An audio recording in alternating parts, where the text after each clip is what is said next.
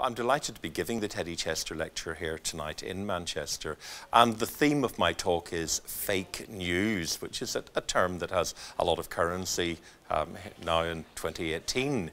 I will make three main points. I'll look at some of the literature on what we call fake news, defining it, and the versions, like other aspects of it, disinformation, misinformation, trying to disentangle all of that.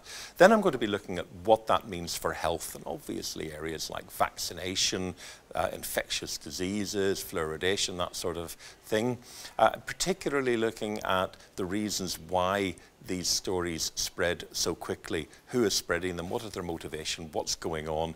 And finally, I will look at how we as health professionals can communicate in a clearer way, and in particular to avoid the risk of backfire, where we say something and it has exactly the opposite effect from that we intend. There is quite an overlap between politics and public health. There always has been, right back to the days of Rudolf Virchow in the 19th century. We know that politics and public health go together. But what I think we're seeing now is the way in which the attack on some public health messaging is being used to erode trust in government as a political weapon.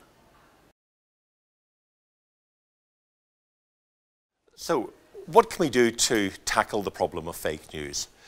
Well, there is a wealth of evidence out there on communication of messages in ways that achieve what they set out to do. Unfortunately, sometimes we get take the wrong approach. We say things that in fact have exactly the opposite effect from those that we want. We need to learn from the advances in psychology, cognitive psychology in particular. We need to understand the biases that people have and how to overcome them. One famous paper which was trying to change people's, an experiment they were trying to change people's views about something, said, quote, you need to hit them between the eyes.